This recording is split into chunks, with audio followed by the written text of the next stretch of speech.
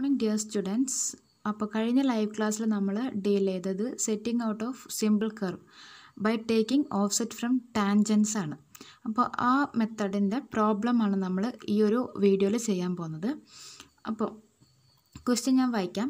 Determine the offsets to set out at half chain interval along the tangent to locate a 16 chain curve. Offsets കണ്ടുപിടിക്കണം from tangents to locate A 16 chain curve. Okay, ഇപ്പോൾ നമുക്ക് question വായിച്ചപ്പോൾ മനസ്സിലായി. പക്ഷേ ഇതിലൊരു പ്രശ്നം എന്താണെന്ന് വെച്ചാൽ നമുക്ക് ഈ ഡയമെൻഷൻ കണ്ടിട്ട് ചിലപ്പോൾ മനസ്സിലായി എന്ന് വരില്ല. നമുക്ക് ഡിറ്റർമിൻ ദ ഓഫ്സെറ്റ്സ് എന്ന് പറഞ്ഞാൽ അറിയാം, പക്ഷേ നമുക്ക് to set out at half chain എന്ന് പറഞ്ഞാൽ എന്താണെന്ന് നമുക്ക് മനസ്സിലായിട്ടുണ്ടാവില്ല.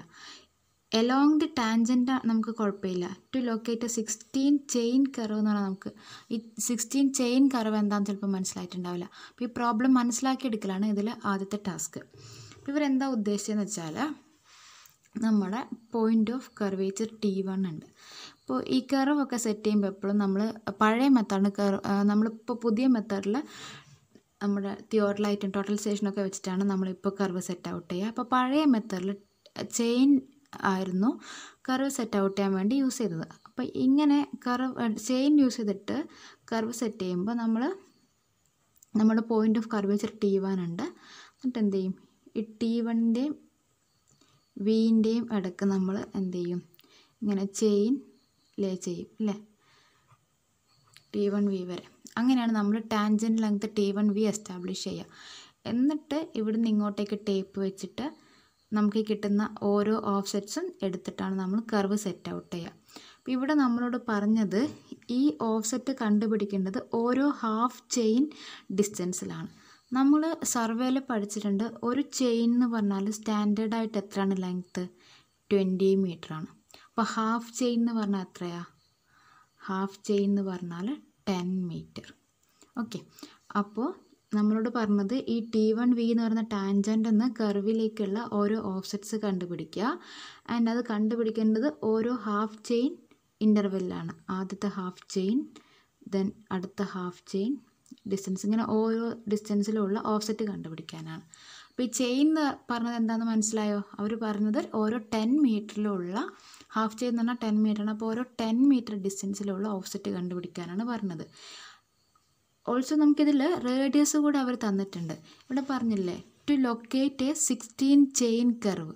നമുക്ക് സാധാരണ പരിചയം എങ്ങനെയാണ് ഇവർ എഴുതുന്നത്, to locate A 16 metre curve എന്നൊക്കെ പറഞ്ഞിട്ട് നമുക്ക് എന്ത് മനസ്സിലാവും, ആ 16 മീറ്റർ എന്ന് പറഞ്ഞാൽ ഈ കർവിൻ്റെ റേഡിയസ് ആണ് നമുക്ക് മനസ്സിലാവും. പക്ഷേ ഇവിടെ എന്താ പറഞ്ഞത്, 16 ചെയിൻ കർവ് എന്നാണ്. ഈ 16 ചെയിൻ എന്ന് പറഞ്ഞാൽ ഈ കർവിൻ്റെ റേഡിയസ് ആണ്. അതായത് 1 ചെയിൻ ഇസ് 20 മീറ്റർ. അങ്ങനെയാണെങ്കിൽ 16 chain is 16 × 20, that is 320 metres ആണ് കർവിൻ്റെ റേഡിയസ്. അപ്പോൾ ഈ ഒരു കൺവേർഷനാണ് ഈ പ്രോബ്ലത്തിൽ ആക്ച്വലി ഉള്ളൂ. ബാക്കിയൊക്കെ ഇക്വേഷനിൽ സബ്സ്റ്റിറ്റ്യൂട്ട് ചെയ്യലാണ്. ഓക്കെ, അപ്പോൾ നമുക്കിവിടെ റേഡിയസ് ഓഫ് ചെയിൻ കിട്ടി. ഏത് ഇൻ്റർവെല്ലാണ് നമുക്ക് ഓഫ്സെറ്റ് കണ്ടുപിടിക്കേണ്ടതെന്ന് മനസ്സിലായി. ആ ഇൻ്റർവെല്ലിനെ നമ്മൾ എക്സ് എന്നായിരുന്നു വിളിച്ചിരുന്നത്. കഴിഞ്ഞ ലൈവ് ക്ലാസ്സിൽ നമ്മൾ പറഞ്ഞതാണ്. അപ്പോൾ ഇവിടെ ഒരു പ്രശ്നമുണ്ട്. നമുക്ക് ടാൻജൻസ് എന്ന് ഓഫ്സെറ്റ്സ് എടുക്കുമ്പോൾ 2 മെത്തഡ് യൂസ് ചെയ്യുക. Radial offset മെത്തഡും perpendicular offset മെത്തഡും use ചെയ്യാം. ഇവിടെ നമ്മളോട് പറഞ്ഞിട്ടില്ല ഏത് മെത്തഡാണ് യൂസ് ചെയ്യേണ്ടത്. അപ്പോൾ നമ്മൾ റേഡിയൽ ഓഫ്സെറ്റ് മെത്തഡിലും കണ്ടുപിടിക്കണം, പെർപെൻഡിക്കുലർ ഓഫ്സെറ്റ് മെത്തഡിലും നമ്മൾ ഈ ഓഫ്സെറ്റ്സ് കണ്ടുപിടിക്കണം. അപ്പോൾ ആദ്യം നമുക്ക് റേഡിയൽ ഓഫ്സെറ്റ്സ് ചെയ്യാം. റേഡിയൽ ഓഫ്സെറ്റ് ചെയ്യുമ്പോൾ offset at any distance x from point of curvature the offset OX, radial offset OX is given by √r² plus x² minus r, where r is the radius of curve and x is the distance from point of curvature. Okay, അപ്പോൾ നമ്മളോട് പറഞ്ഞത് ഓരോ half ചെയിനിലും ഓരോ 10 മീറ്ററിലുള്ള offset കണ്ടുപിടിക്കാനാണ്. അപ്പോൾ ആദ്യത്തെ 10 മീറ്ററിലുള്ള ഓഫ്സെറ്റിനെ ഞാൻ O10 എന്ന് വിളിക്കുകയാണ്. ഈക്വൽ ടു റേഡിയസ് എത്രയാണ് വരിക, 320 ആണ്. 320² പ്ലസ് 10 മീറ്റർ എന്ന് പറയുമ്പോൾ x is 10 minus r is 320 ചെയ്താൽ നമുക്ക് 0.16 മീറ്റേഴ്സ് എന്ന് കിട്ടും.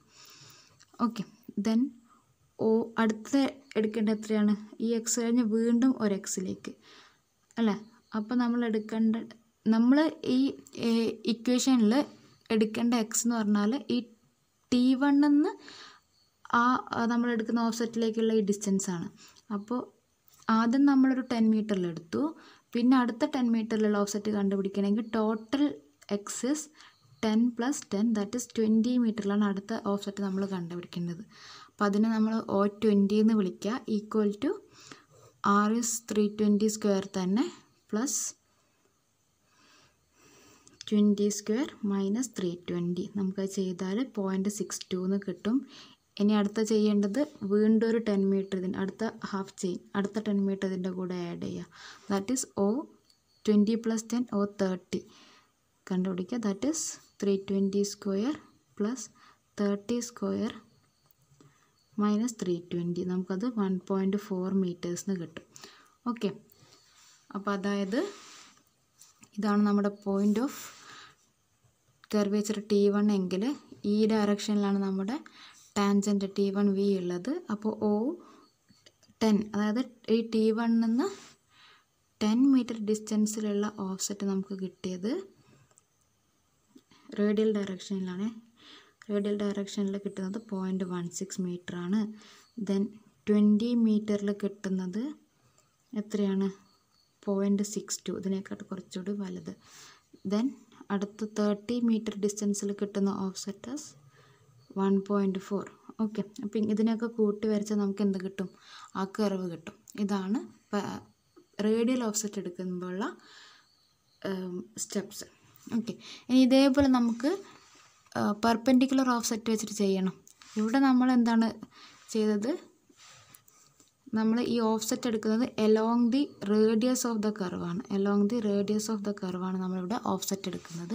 ഇനി പെർപെൻഡിക്കുലർ ഓഫ്സെറ്റ് എടുക്കുമ്പോൾ നമ്മൾ ടാൻജൻറ്റിന് പെർപെൻഡിക്കുലർ ആയിട്ടുള്ള ഓഫ്സെറ്റ്സ് ആണ് എടുക്കുന്നത്. ഓക്കെ, അത് അവിടെ ഇക്വേഷൻ മാറും. പെർപെൻഡിക്കുലർ ഓഫ്സെറ്റ്സ് ആണെങ്കിൽ equation is R - √R² - x². Okay, അപ്പോൾ ഇവിടെയും വ്യത്യാസമൊന്നുമില്ല. ആദ്യം O10 കാരണം 320 മൈനസ് √320 സ്ക്വയർ മൈനസ് 10 സ്ക്വയർ. നമുക്ക് വീണ്ടും 0.16 തന്നെയാണ് കിട്ടുക. അതേപോലെ O30 just സബ്സ്റ്റിറ്റ്യൂഷനാണ്. R is 320 minus √O20 എടുക്കുമ്പോൾ R² is 320 സ്ക്വയർ മൈനസ് 20 എടുക്കുമ്പോൾ X is 20 സ്ക്വയർ നമുക്ക് 0.62 കിട്ടും. ഇങ്ങനെ പെർപെൻഡിക്കുലർ ഓഫ്സെറ്റ്സും കിട്ടും. ഓക്കെ, അതായത് ഇവിടെ നമ്മൾ ചെയ്യുന്നത് നമ്മുടെ ടാൻജൻറ്റ് ഇങ്ങനെയാണെങ്കിൽ T1V ഇങ്ങനെയാണെങ്കിൽ ആദ്യത്തെ 10 മീറ്ററിൽ ഈ T1ന് പെർപെൻഡിക്കുലറായിട്ട് കർവിലേക്ക് എടുക്കുന്ന ഡിസ്റ്റൻസ് ഈസ് 0.16. ദെൻ അടുത്ത 20 മീറ്ററിൽ ഈ ടാൻജൻറ്റിന് പെർപെൻഡിക്കുലറായിട്ട് നമ്മൾ കർവിലേക്ക് എടുക്കുന്ന ഡിസ്റ്റൻസ് ഈസ് 0.62. ദെൻ അടുത്ത 30 മീറ്ററിൽ ചെയ്താൽ നമുക്ക് നേരത്തെ പോലെ 1.4 തന്നെയാണ് കിട്ടുക. 30 മീറ്ററിൽ നമ്മൾ ഈ ടാൻജൻറ്റിന് പെർപെൻഡിക്കുലറായിട്ട് കർവിലേക്ക് എടുക്കുന്ന ഡിസ്റ്റൻസ് ഈസ് 1.4. ഇതൊക്കെ കണക്ട് ചെയ്ത് വരച്ച് നമുക്ക് കർവ് കിട്ടും. ഓക്കെ, ഇങ്ങനെയാണ് ഈ ഒരു പ്രോബ്ലം ചെയ്യുന്നത്. ഇവിടെ പ്രോബ്ലം എന്താണെന്ന് വെച്ചാൽ ഈ ചെയിനിൻ്റെ ടേംസിലുള്ള ഡയമെൻഷൻസിനെ നമ്മൾ കൺവേർട്ട് ചെയ്യാം. ഓക്കെ, അപ്പോൾ ഇതിൽ ഡൗട്ടൊന്നും ഉണ്ടാവില്ല എന്ന് വിചാരിക്കുന്നു. ഹാഫ് ചെയിൻ ഇൻ്റർവെല്ലിൽ എടുക്കാൻ പറഞ്ഞതുകൊണ്ട് 1 ചെയിൻ 20 ഹാഫ് ചെയിൻ 10 മീറ്റർ ആണ്. സോ നമ്മൾ എടുക്കുന്ന എക്സ് ഡിസ്റ്റൻസ് എന്ന് പറഞ്ഞാൽ ആദ്യം 10 മീറ്റർ, ദെൻ വീണ്ടും 10 മീറ്റർ 20 മീറ്റർ, ദെൻ വീണ്ടും 10 മീറ്റർ 30 മീറ്റർ. അങ്ങനെ ആദ്യം 10 മീറ്ററിലുള്ള ഓഫ്സെറ്റ് കണ്ടുപിടിച്ചു, ദെൻ 20 മീറ്ററിലുള്ള ഓഫ്സെറ്റ് കണ്ടുപിടിച്ചു, 30 മീറ്ററിലുള്ള ഓഫ്സെറ്റ് കണ്ടുപിടിച്ചു. ഇക്വേഷൻ ബൈ ഹാർട്ട് പഠിക്കണം. പിന്നെ ഇതിൽ 16 ചെയിൻ കർവ് എന്ന് പറഞ്ഞാൽ 16 ചെയിനിൻ്റെ അത്രയും റേഡിയസ് ഉള്ള കർവ് എന്നാണ്. 16 ചെയിനിനെ നമ്മൾ മീറ്ററിലേക്ക് കൺവേർട്ട് ചെയ്യാന്ന് പറഞ്ഞാൽ 16 × 20 ആണ്. ദാറ്റ് ഈസ് 320 മീറ്റർ റേഡിയസ് ഉള്ള ഒരു കർവ് എന്നാണ് ഇതിൻ്റെ മീനിങ്. അത് ഓർത്ത് വെക്കുക. ഇത്രയേ ഉള്ളൂ ഇതിൽ. ഓക്കെ, ഡൗട്ട് ഉണ്ടെങ്കിൽ ചോദിക്കാം. നിങ്ങൾക്ക് ചിലപ്പോൾ ചെയിൻ പരിചയം ഉണ്ടാവില്ല, അതുകൊണ്ട് ഞാൻ ഇന്ന് ഈ വീഡിയോ മാത്രമേ ഇടുന്നുള്ളൂ. ഓക്കെ.